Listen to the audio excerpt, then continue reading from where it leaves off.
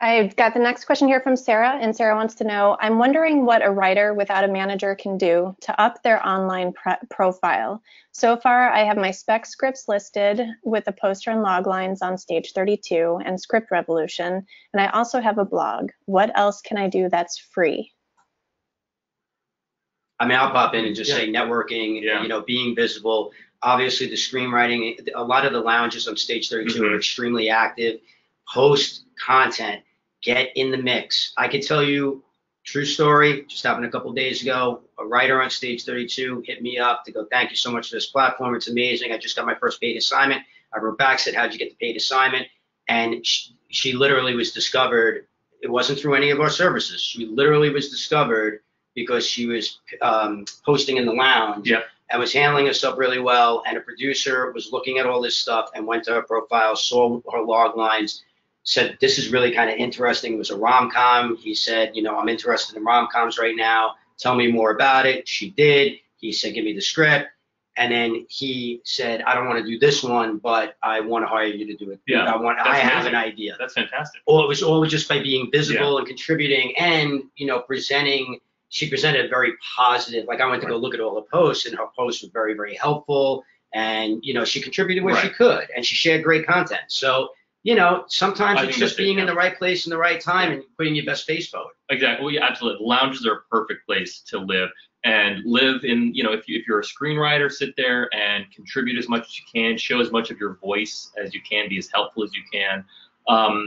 And really take some time. Remember, this is we spend a half an hour to an hour at a gym. Go spend half an hour to an hour on the site, clicking around. That's an investment in yourself. Figure out who you can network with. If you want to add somebody you think they're great, get connected and talk to them directly. That's what this platform is for. I love the investment in yourself, because I've mentioned that in the past about how I created sort of a slush fund to be able to go out to get the right kind of coverage and everything like that. It's not always about money. It's about the time. Totally. It's about, you can go on to Stage 32 and go into these lounges for free. That's why they're there. It's your choice. And this is what we always talk about relinquishing control. You could spend that hour watching Mindhunter, or you could spend that hour, being in the lounge, clicking around, looking at producers' profiles. A lot of the producers on the site will mention what kind of scripts they're looking for. Or you can look at their filmography and say, hey, I noticed you did this film. Are you interested in, I have something similar. It's all about the effort you put in, and how knowledgeable you are, and the digging you do. Yeah. Sometimes it's about, excavating a little bit and putting in that time. Absolutely. And if you do that, man, you're giving yourself such a competitive advantage. I can't stress it enough. Yeah, absolutely. No, that's exactly right. It all comes down to now that you're up there, now that your stuff is up there.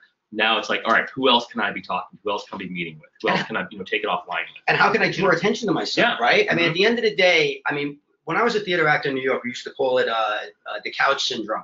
Actors would be like, oh my God, I'm so fantastic. And like, look how great, I just killed this class and everything like that. And then they go home.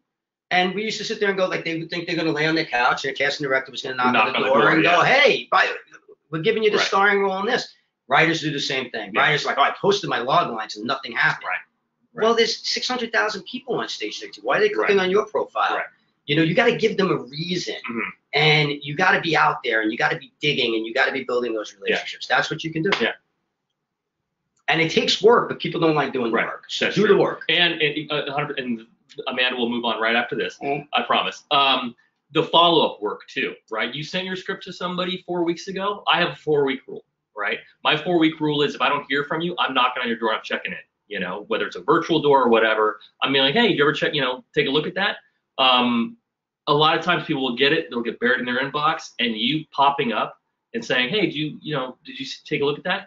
We'll get them to be like, oh, let me do that right now.